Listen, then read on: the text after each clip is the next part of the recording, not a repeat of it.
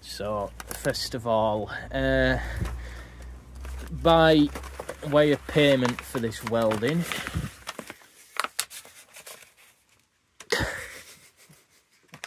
thank you very much. That's going to be valuable in this high crime environment. yeah, that will not stop any of your cars being stolen.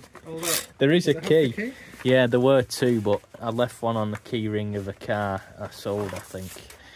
And there is that's actually got your name on it. It does, literally. But it's beautiful. I think that's preset, so it was quite a posh set. And it works. It's just the volume control is very, very scratchy. That can be fixed. So yeah, I can sort that for you. That's awesome. You get a Roberts leatherette and wood radio, which must have cost a fair amount when it was new. Let's go and put this on the page. Now, just wait, you're not escaping yet.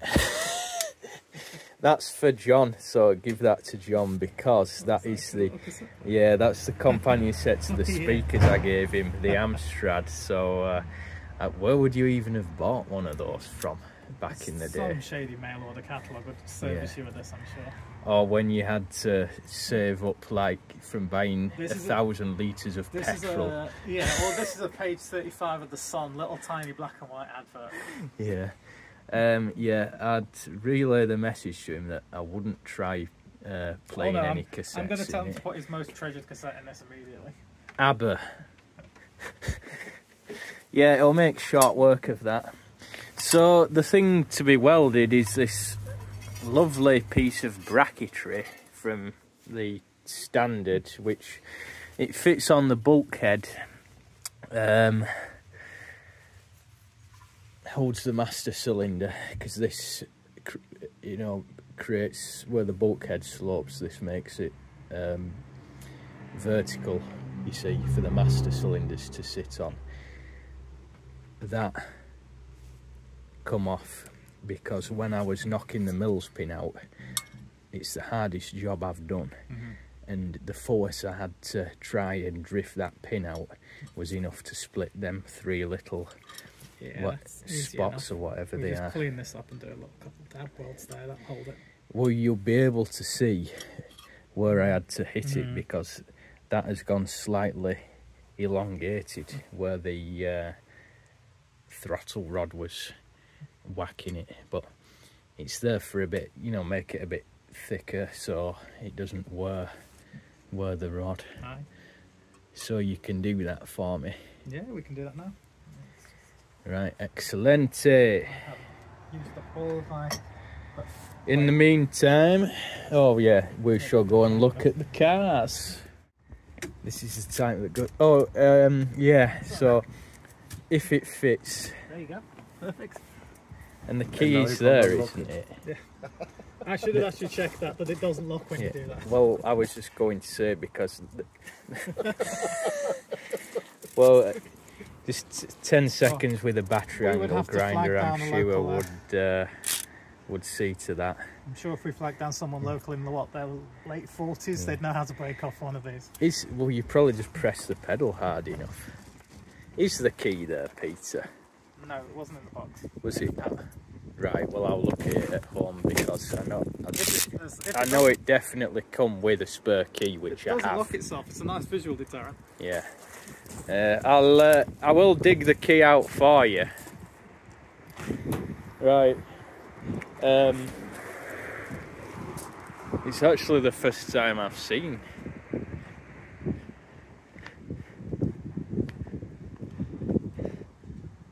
Three 6. 3 equals 6.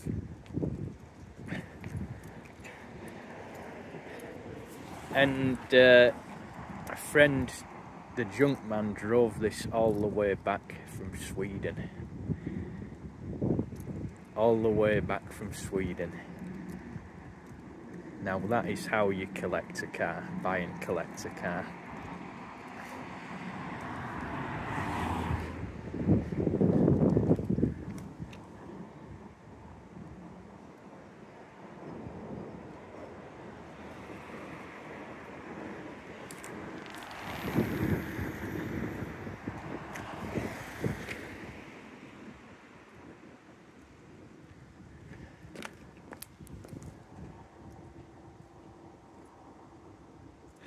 That's a proper enamel badge.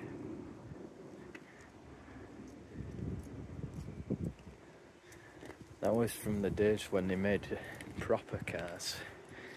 Because these were the same, these were in production for a long time, weren't they? Or the same basic shell.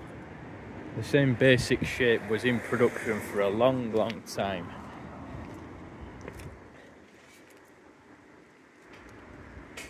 Can I explain? Yeah.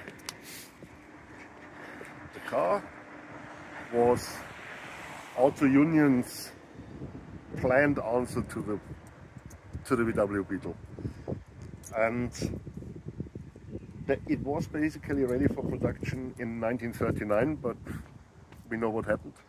So it was reissued after the war twice. Once in East Germany, which was, you know, under Russian occupation, as the IFA, and in West Germany as the DKW. Mm-hmm. Mm-hmm. Then in 1956 in West Germany, DKW, they cut the car in half lengthwise and added 10 centimeters in the middle. Right. And the car was then produced with this, der große DKW, the big DKW, was then produced here from 1956 to 1963 when the last ones were built.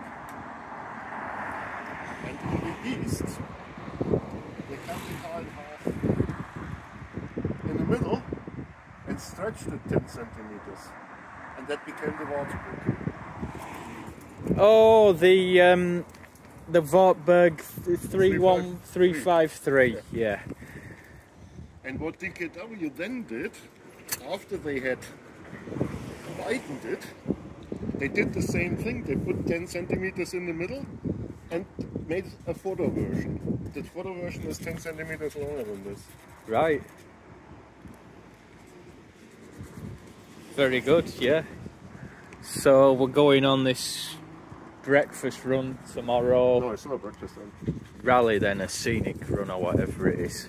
There is a breakfast involved though, isn't there? I don't think so. Well, there is food available where we where we gather. Well, that's all I need. Well, that's all I need to know. No, it's basically we join the H&H club in Marble. Right. And then we drive to near Nantwich to an antiques village, as far as I understand it. Right. Good. Now let's see what's going on here. I don't see any smoke just yet.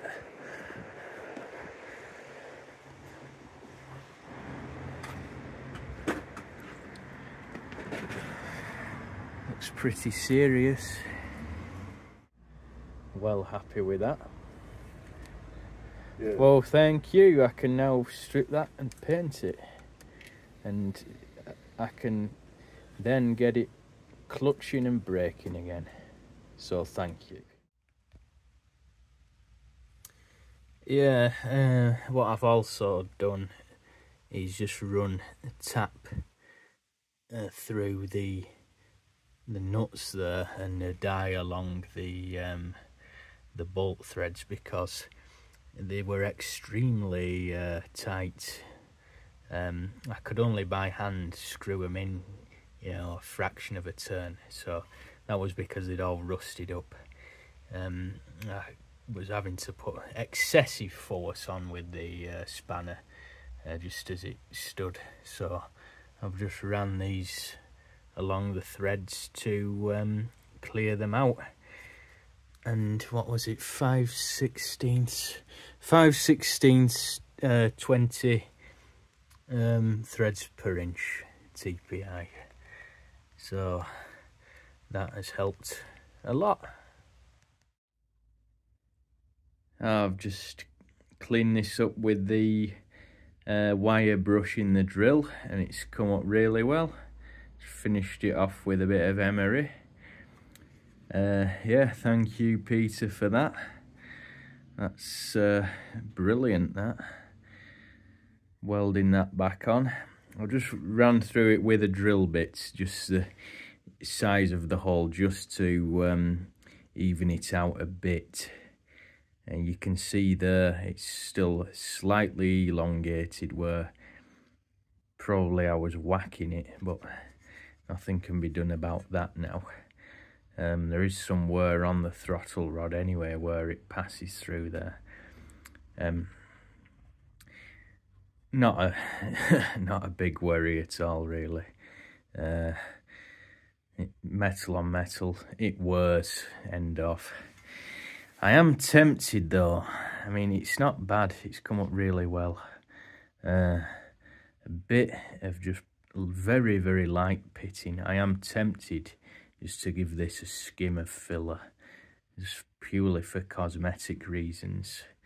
I'm sorely tempted. But then, where do I draw the line with the car? Where do I draw the line? Don't know. I am tempted just on this piece of bracketry. Very nice piece of bracketry. So the last job before I refit this, I didn't actually fill these imperfections because I thought, well, it's pretty good steel anyway, and I mean the rest of the car, mind you, having said that, it's all quite smooth here under the engine bay. Don't know, it doesn't particularly matter, it's a functional object. So the last job before I refit that bracket will be just to give this area a clean up, treat any rust, remove this loose flaking paint, get that out the way there, treat all that, and then I can reinstall it, and I'll fit some new rubber grommets there for the push rods on the master cylinders. So not a lot left to do, just need a reasonably fine dry day so I can do this and complete it. I'll do all this area, I think, while I'm at it, all in the vicinity of it anyway.